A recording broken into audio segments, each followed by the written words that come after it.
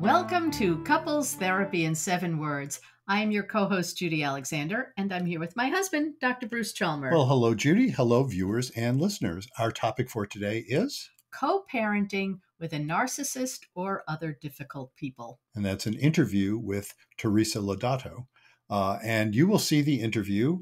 And she was a wonderful guest and a real trooper because, folks, I'm going to, do you need to hear this? I'm nevertheless going to say, if you are a podcaster, I'm going to put out publicly a complaint about Zencastr, which we just have started to try. It is incredibly unreliable. And I'm going to tell them I'm saying that publicly, and then we'll see if they'll give us our money back. Having said that, we ended up getting a great, really nice interview. It'll be worth watching just to see how I was able to piece it together.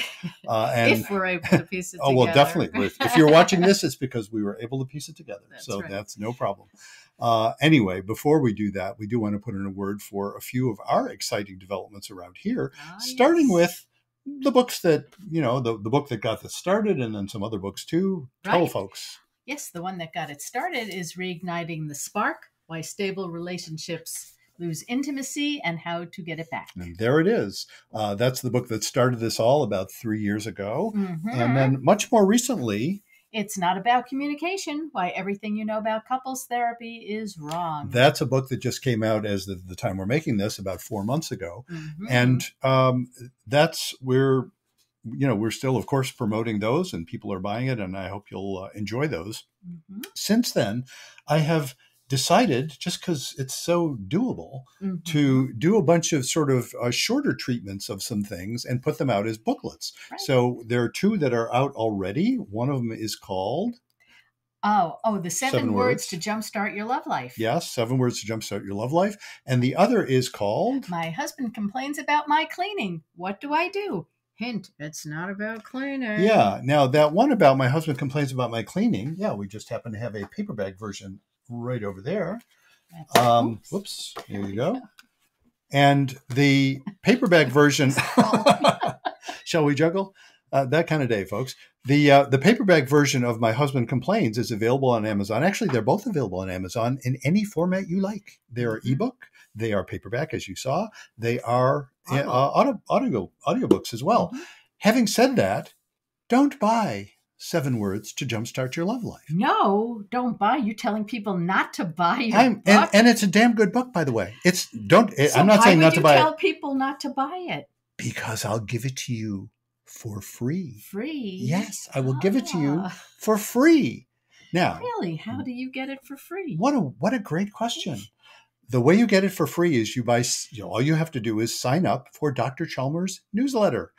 And how might you sign up for Dr.? Good question. How might you sign up for? Oh, well, I have would it be you go to our website, ctn7.com. And what happens when you go there is you'll get a pop-up window. A box magically appears that says, click here to sign up for Dr. Chalmers' newsletter. Follow the directions. And all I'll ask you for is your email address. And I think all you really need is your first name. You can give me more than that if you want to. And that's it. And that will sign you up for my mailing list. And then you will receive it. It's about twice a month that I've been doing the Dr. Chalmers newsletter. And it's really fun. I've been having fun writing it. You can speak to it. It's got great tips and insights and all kinds of great stuff. And, the occasional sort of quirky take on things. Yes, and, it's a fun read. And also invites, of course, comment from folks. And I will have folks, responses from people in there sometimes too. And that is just a way of getting you to think about the stuff that we're doing here and spread the word so that other people get to find out about it. And, that's how, look, from an author, why do I want to do that? So that people will get interested in my books and buy my books, right? Of course. And I think they're good ideas too. And I think they're good ideas for I'd say that I suppose at any time we live in, but especially the times we live in now. A lot of the ideas that I talk about, I think are really important ideas and I want to spread the word. So there's all of that. We also want to talk about our merch. We have, and I still forgot to bring up the tote bag. One of these days, folks, keep watching this space because eventually I'll remember to bring up the tote bag. We use it So it's, that's right. We use it all the time. It's near the front door. Yeah. We have the ones we're holding here, for those of you watching this video, are our Couples Therapy in 7 Words mugs in the beautiful 15-ounce and 11-ounce sizes, which you can describe them for folks who want to watch them. It has our beautiful heart-shaped logo with the number 7 in that says Couples Therapy in 7 Words. And on the other side is the motto of this podcast: be kind, don't panic, and have faith. And so you can be drinking your morning beverage out of that. And the tote bag, I really put it in for the tote bag, even though I keep forgetting to bring it. And T-shirts, too. And T-shirts. We also have T-shirts. So you can announce to the world those really, I think, very useful ideas. Yes. And so, without further ado, we will go to our rather pieced together interview with our wonderful guest, Teresa Lodato. And I hope you'll enjoy that. And we will see you on the other side.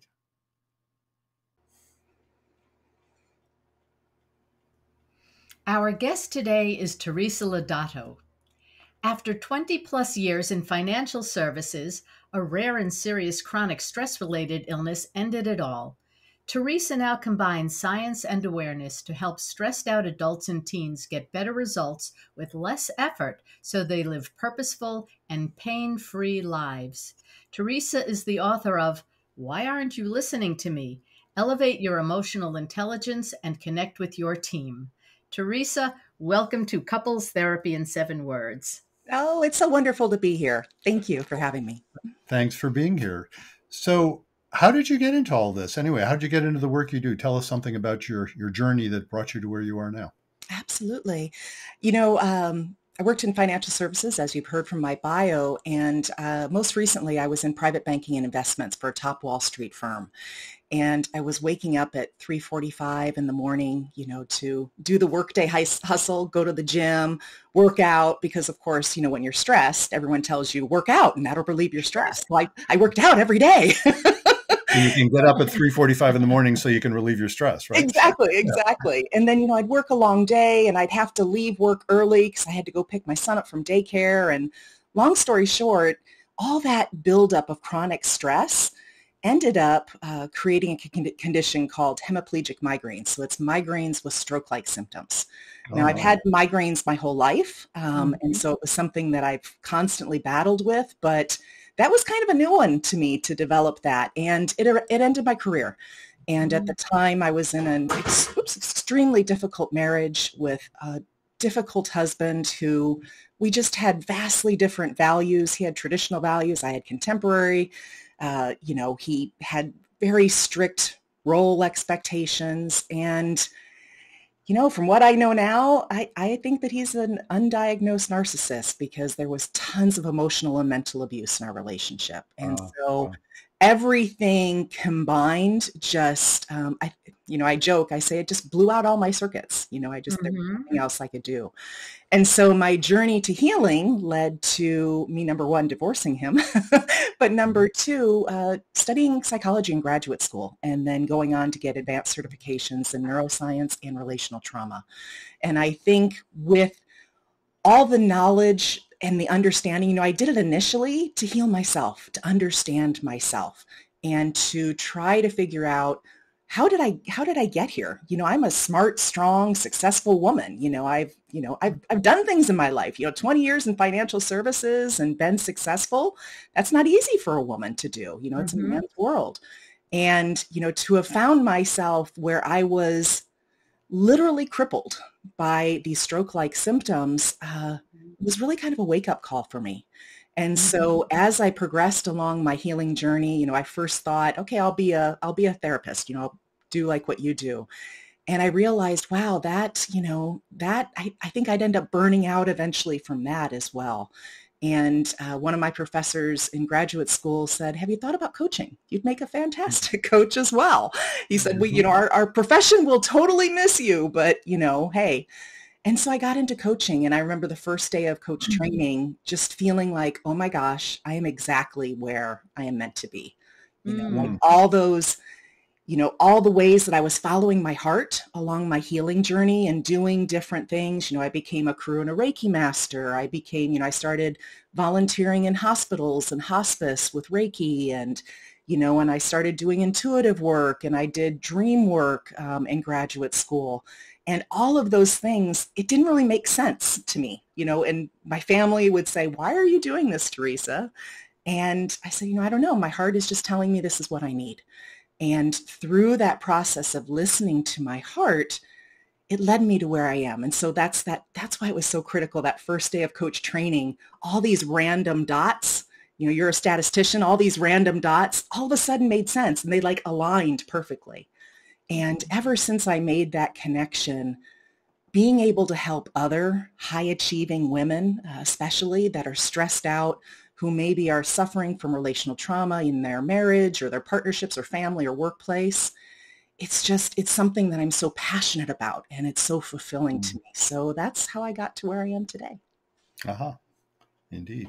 I'm curious to follow up a little more, because I know you told us you had done a blog post about the very issue of how do you co-parent with somebody who is, and you described, not to say any bad things about particular people, but you have encountered, let's say, people who would have a diagnosis of narcissistic personality disorder, or just generally difficult folks. Yeah. And it sounds like you have some hard-won expertise around that.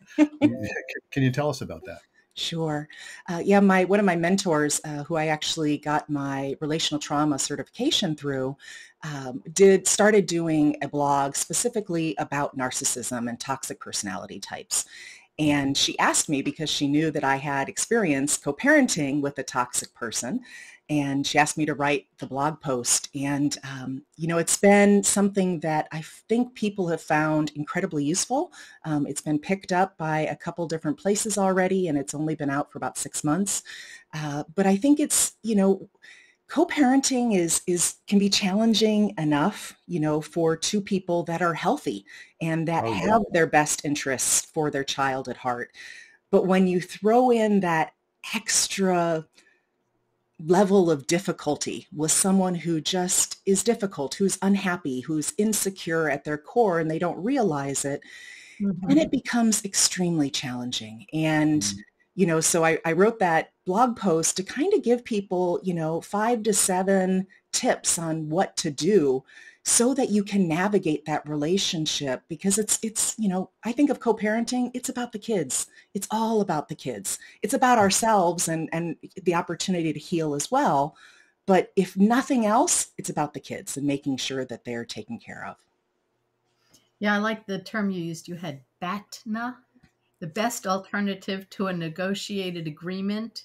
What is it? Listen actively, ask good questions. Well, I thought that was really good, but how could you give us an example of when you're dealing with somebody who has a toxic personality? You said it's always good to make them feel they have the upper hand. So what would an example be of giving them, making them feel like they have the upper hand? Great question. A lot of times we get caught up in our own ego. And so it's more about proving to the other person that, no, I'm right. And so that becomes this clashing. And in any relationship, I think it's important, to active listen and be curious, but especially with a toxic personality type, when you take the approach of just neutral, number one, you're not giving that person anything to push up against. So you're not really feeding them with the kind of energy that they want. They're looking for a reaction.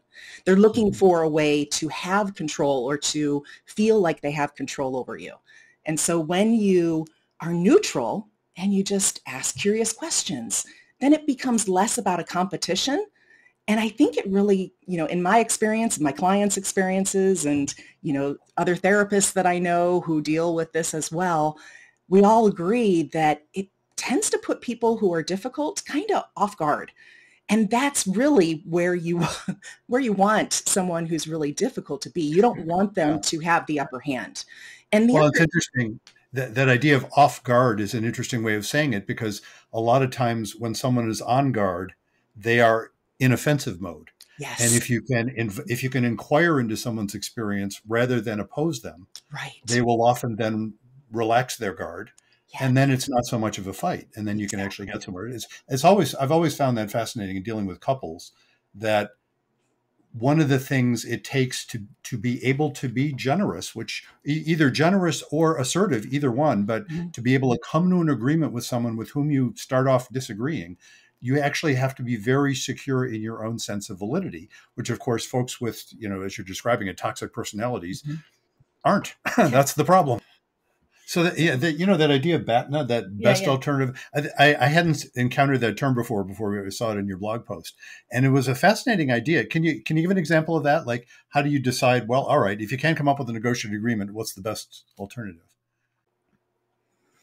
And so when you think about BATNA, the best alternative to a negotiated agreement, you're thinking, like with my ex-husband, I was always looking. It was like a chess match, trying to figure out, okay, where is he going? What is his end goal? What is he looking to achieve? And then I would back it up and I'd say, okay, what am I willing to compromise on in order to make that happen? Like, where can I give him something? I guess compromise is the wrong word, but where would I be willing to give to make him feel like he wins? Because for people that are difficult, they want to win. That's their big thing. And so even if something, and this is something that my husband's ex-girlfriend, we share a child with her, and she too is a toxic personality type. And, it's really, everything is about, even if it's in the child's best interest, to anyone, if you asked any random person on the street, is this the right thing for the child? They would say, yeah, that's the right thing. But if a difficult person is trying to win, they'll just blow right past that.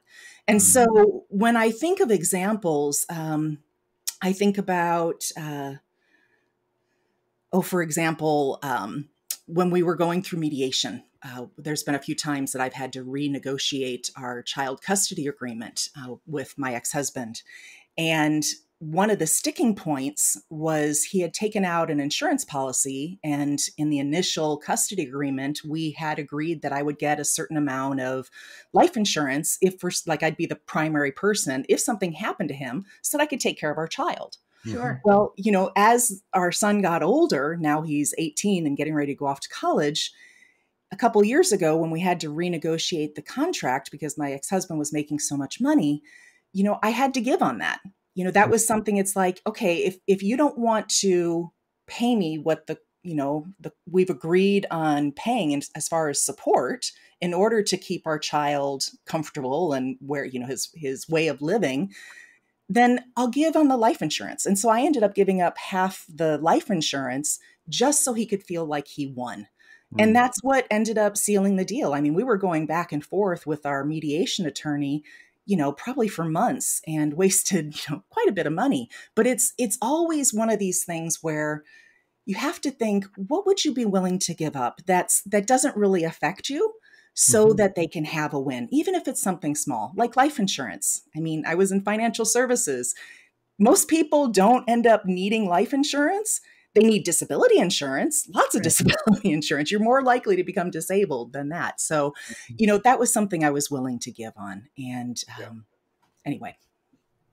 Yeah, it's interesting, sort of, in order to negotiate with someone who doesn't have a lot of ego strength, which paradoxically makes them incredibly difficult to deal with because they won't give on anything. You have to be able to have enough ego strength to give yourself to some extent. Say, okay, well, I don't have to define myself by winning here the way the other person is doing. Right.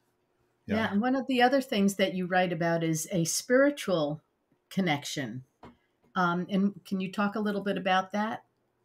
Yeah, well, Dr. Lisa Miller is, she's at Columbia, and she is a psychologist, and she worked with, Yale? Yale and Columbia did a joint study where they wanted to study the spiritual connection that people have in relation to depression and anxiety, suicide, etc.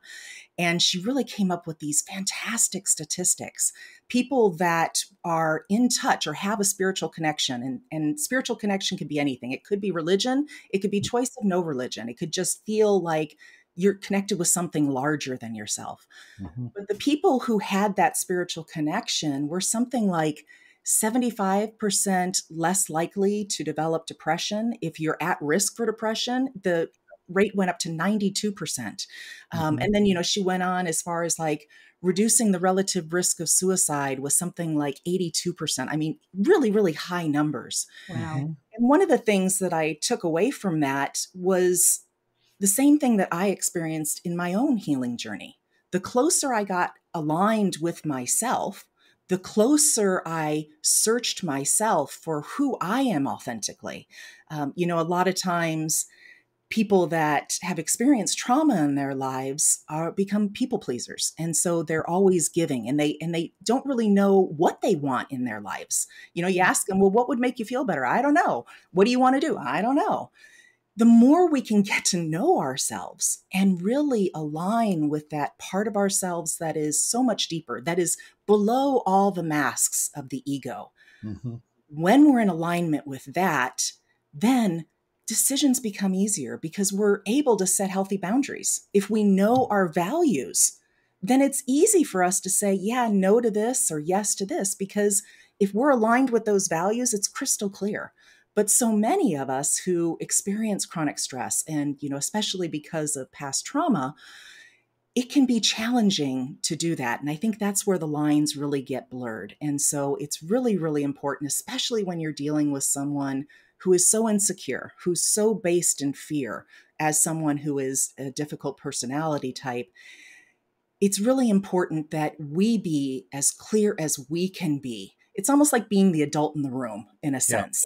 It's how can I access all of my brain? When you talk about stress, that's cutting off your access to higher levels of executive functioning. So bringing our brain back into balance, that balanced Goldilocks state that Dr. Amy Arnsten talks about, being able to do that allows us access to everything that our brain can offer us, the higher levels of executive functioning, the memories, the intuitive guidance that we all have naturally within us. It's not something new. Even that sense of connection with something larger. I think I often bring up Jill Bolte Taylor in this context. She's the neuroscientist who had a stroke. I don't know if you're familiar with her. Yeah, a stroke of insight. A stroke of insight was her TED talk. Yeah. My stroke of insight. Yeah, I'm spacing out on it, but yes. But in her more recent book, Whole Brain Living, talks a lot about we're all four different people. And I can't resist throwing in, the title of our podcast here, Couples Therapy in 7 Words, derives the motto that I made up many years ago, sort of summarizing, well, what is couples therapy all about? Well, the 7 words are be kind, don't panic, and have faith. And they fit together much as you were describing. When you have faith, and I use faith very similar to how you talk about spiritual necessarily connection. A religious faith, but faith in faith. The mindset that reality is right to be what it is. Yes. That is the antidote to panic, being overwhelmed with fear. So you do have your whole brain available so that you can then be kind. And I don't just mean nice to people, but kind in the sense of radical acceptance of kinship, recognizing, okay, we're all in this together. Yeah. That phenomenon and spiritual connection is a lot about it. I also want to throw in, it's funny because I was just writing about this recently. When you talk about the research on does spiritual connection improve things like, susceptibility to depression and things like that. I wrote a study like that back in 1978, I believe, when I was a statistician. I was working on at the Vermont Regional Cancer Center, it was called at the time. It was relatively new then. And I was working on a study as the statistician, a study of whether nurse home visits improve the quality of life of patients with a terminal diagnosis. And I did part of it. What I wrote was religion in patients with advanced cancer. Now, religion is sort of a proxy for spirituality, but roughly similar, and found a very similar result. It was one of hundreds of studies that have now, or at least dozens of studies. I saw a compendium of them not long ago. Mine wasn't in there, but they didn't go back far enough. But they had dozens of studies from like the 80s, 90s, and 2000s. That were confirming those same results, that a mindset of faith is the antidote to the sort of things that are represented by panic, that depression and suicidality and things like that. Yeah, well, and it makes sense, doesn't it? If you have faith in something larger, if you believe, if you have that growth mindset and you have that faith that things will get better, or this too will pass, my grandmother always used to say. And if you can find even that little bit of hope, that's going to calm your body down. That's going to calm your nervous system down. That's going to reset your brain to a certain extent, or at least bring it up back into balance to some extent, to where you have more access to that executive functioning, to, the different networks in your brain. So, I love studies. I love being able to point to something that says, here, this, they actually studied this and this is what they found. However, there's so much that we just is common sense almost to a certain extent. There's this intuition that we all share communally that, when I talk about in my upcoming book, Becoming Charmed, when I talk about time, for me, it seems just natural to talk about cycles of time. Well, it just seems natural to align ourselves when our energy is naturally high. So to do the really difficult tasks when our body naturally has a lot of energy, and to do when our bodies have naturally lower energy, it just seems to make common sense to rest, allow our body to rest, not have difficult conversations, not try to argue with your partner or to debate something at that point in time. So much I have found is really kind of common sense, but who is it? Is it Will Rogers that said common sense isn't necessarily common? I forget who said it. But So I wanted to ask you, because it's actually one of the provisional titles we had for this, and we may change it after the conversation, but one of the provisional titles we had for this picked up on something you talked about, the 7 keys to living a life you love. And I wonder if you want to kind of, maybe you've already done so or something, but you could identify, like, what are the 7 keys? What do you mean by that? Yeah, well, the 7 keys, given my studying of psychology and neuroscience, and then just, human relationships throughout my life, one thing that really has come to me is, number one, the more aware you become, the better. The more aware you become of yourself, that you become of your traumas, that you become of how you are holding your emotions. Just awareness in general is huge, which is why my company is named Becoming Aware. But what I really tied in with is these elements of time and discernment and awareness and how they overlap. I almost see it like a giant Venn diagram. When you have discernment, when you are aware of the stories that you're telling yourself, your beliefs and your expectations, and you combine that with awareness, becoming aware of the stories you're telling yourself and how they're impacting your life, then you can develop trust. So there are 3 keys right there. When you talk about the stories you tell yourself and time, you start thinking about things like how your limiting beliefs and stress can interact. And when you put those 2 keys together, when you master those 2 keys, you end up with freedom. Because when you realize that you've got time and that, I'm aware of these limiting beliefs, it's almost like it breaks those bonds of slavery. You're not being held by those unconscious beliefs you have. And then if you combine awareness with time, then you get agency. If you're aware of what's going on in your life, then you are more empowered to do things, to take steps, to recognize that if you're dealing with a difficult person, you have a choice in the matter. You may not be able to change the other person. And quite frankly, I think that's the number one problem in relationships, is everyone is trying to change the other. Or their Broadway show, I Love You, You're Perfect, Now Change. Right? Yeah. Right. And so, those expectations we have around others, it destroys relationships. But the more aware we become and realize that we don't have to change the other, what we can do is work on changing ourselves. And we can all work on changing ourselves, since that gives us agency.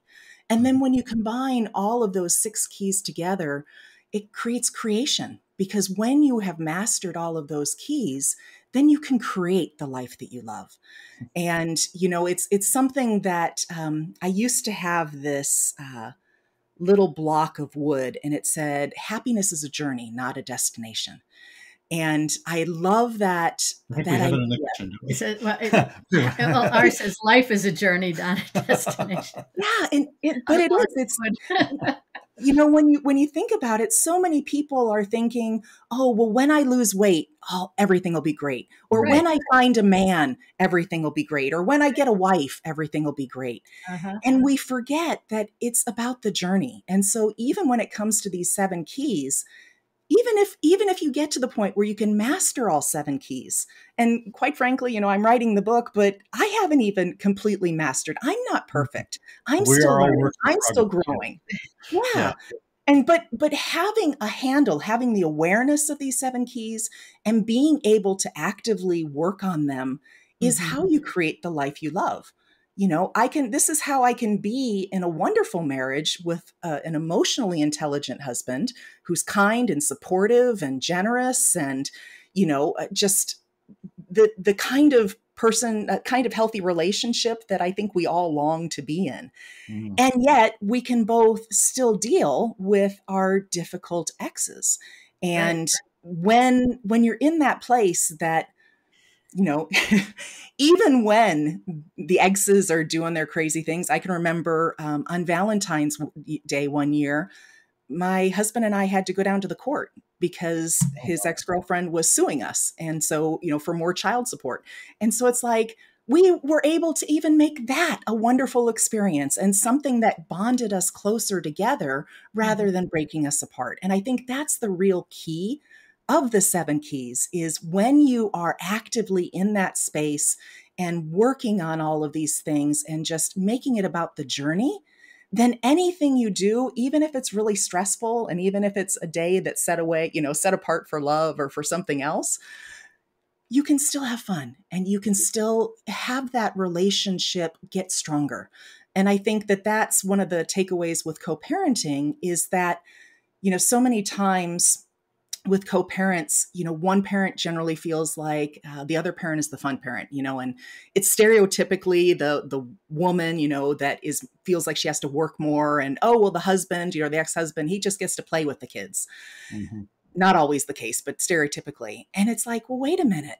You have the power within yourself to create your own life to be fun as well. Because resentment to me isn't anger. Resentment to me is feeling left out or feeling like your needs aren't being met. And so it's like, okay, if you are resenting your ex because they're having so much fun with their kids, how about what can you do in your own life to change that, to maybe shift your perspective? You know, instead of working all the time and feeling the weight of the responsibility, how can we lower your stress levels so that you can have fun with your kids, so that you don't resent your ex-husband because he's the fun parent, because now all of a sudden you're the fun parent too.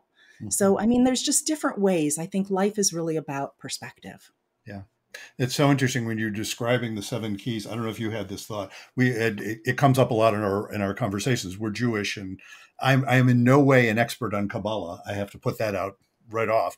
But when you were describing 7, I was thinking the 7 sefirot. You know, it sounded like Kabbalah to me. Do you have any background in that, or any? You know, do you know what Kabbalah, Jewish mysticism is? I do. Yes. I know what it is. I know I studied world religions, and I know the Kabbalah is beautiful. That's, you know, the limited exposure I've had. You know, if I wasn't raised Catholic, I think I'd probably choose to be Jewish just because it's such a beautiful religion. And, but no, I beyond that, I don't know much about the Kabbalah, but I'd love to. Parts when you were talking about, first of all, just talking about discernment and knowledge and, you know, understanding. I was thinking Chabad, actually, but I was also thinking about how when you combine them all together, you get creation. Boy, that sounds like something a Kabbalist would say. You know, as I say, I'm not that well versed in it, but I'm not either. Yeah, we're well versed in a lot of stuff Jewish, but not so much that part. But it's fascinating, and of course 7. It had to be 7. You know, it's got to be 7. Right? Well, that's why I have a 7 word. Seven's the mystical number. 7 is like it's like. It works actually neurologically. 7 works well because it's the number of things you can perceive without having to count, more or less. Interesting. Well, you know what?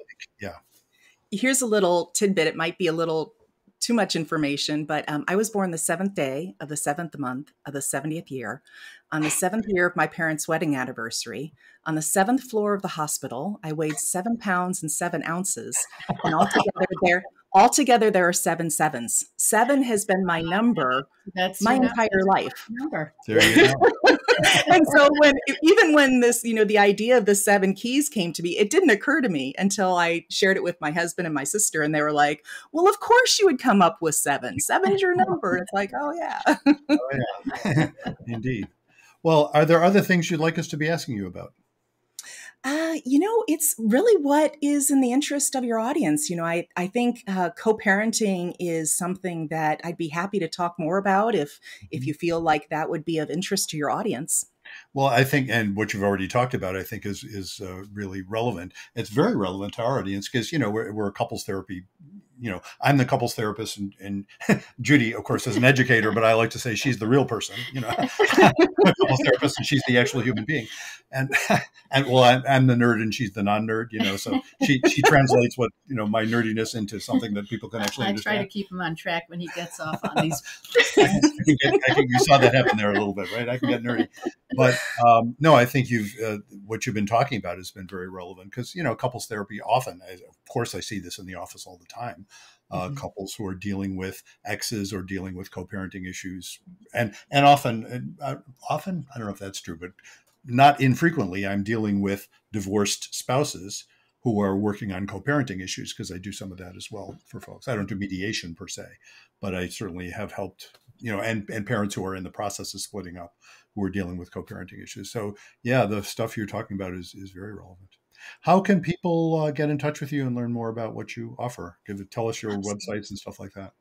Yeah, the website is my name, Teresa Lodato, and that's T-E-R, not T-H, teresalodato.com. And I do a lot of speaking events and workshops and whatnot. So pretty soon I'm actually, I had watched a prior podcast of yours where you had updated your website last year. And that's actually what I'm going through right now is my website is being updated and released. So next month, when it finally goes live, it will list, the different opportunities for people to attend workshops or, to listen in, hear the different interviews I do, or when I have speaking events to be able to attend those if they'd like to have more information. Well, we will be sure to put that teresalodato.com in the notes for this podcast for people who are seeing us, and hearing us. Look in the notes. That's where you'll be able to find that link. Thank you so much for doing this. Thank you. Absolutely. Well, thank you for having me. Our pleasure. Well, we hope you enjoyed meeting Teresa as much as we did. She had a lot of great things to say about dealing with difficult personalities and enjoyable. Lord knows many of us have dealt with difficult personalities. Indeed. And she was, it was a lot of fun to talk to and a real trooper getting through our technical issues. And so if you have, this is your cue. Yes. So if you, well, actually, we didn't have a listener question today, but sometimes we do. Yes. Yeah. So sometimes we do take listener questions. We did not have one that we felt that that was in Teresa's field of expertise. But if you have a listener question that you would like us to discuss on the air, you can go to ctn7.com and you can write to us. Indeed. And of course, even just to suggest a topic, if there's a particular topic you'd like us to see. We have gotten suggestions for topics in the past. So if you have a suggestion, or if you would like to suggest somebody that we could interview, or if you yourself would like to be interviewed, you can do all of that at ctn7.com. That's CTIN7.com.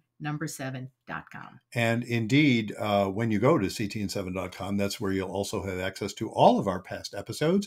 This one I believe this is number 116. We've been doing this for a while, and it's still fun. Yeah, we're still having fun. We're still having a good time. Before I break in, what was the name of that song? Yeah, we're still having fun. You're Ain't still the one. Got fun. Well, no, that's a different one. Yeah, we're still having fun, and you're still the one. Yeah, right. I don't remember who that was. Believe it or not, we can both sing. We didn't because we're gonna have we'd have to pay royalties. That's right. Yeah, if we did. Yeah.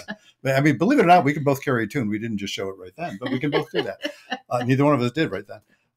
So yes, please, and tell folks about this podcast as well. And don't forget the merch we talked about in the intro as well. Share us, talk about us on social media, follow, all those things that people do. Absolutely. And also, check out my books. The original book that got this whole business started, which is Reigniting the Spark, Why Stable Relationships Lose Intimacy and How to Get It Back. And then the more recent book, the book-length book, which is It's Not About Communication, Why Everything You Know About Couples Therapy is Wrong. That's meant to be a provocative title, folks.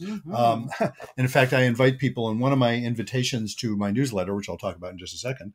I've been saying, you might want to argue with that title. Of course, to do that, you'd probably have to read the book, wouldn't you? So check it out. But it is meant to be a thought-provoking title.